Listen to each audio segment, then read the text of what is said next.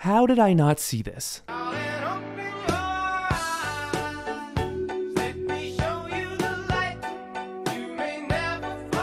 Boys, I think Ludwig is going to start an org, just like Mizkif and friends did with OTK. Now remember, he turned down $1 million to join an org. I can't imagine an org in front of my name. And he's been spending a lot of time developing his Mogul brand. Whether that's his game show, his second channel, or his clothing company, it all falls under that Mogul umbrella. And then I knew it was time to start digging. And all I could come up with is that this is very reminiscent of how Nadeshot started 100 Thieves. Don't even overthink it. What would a Mogul do?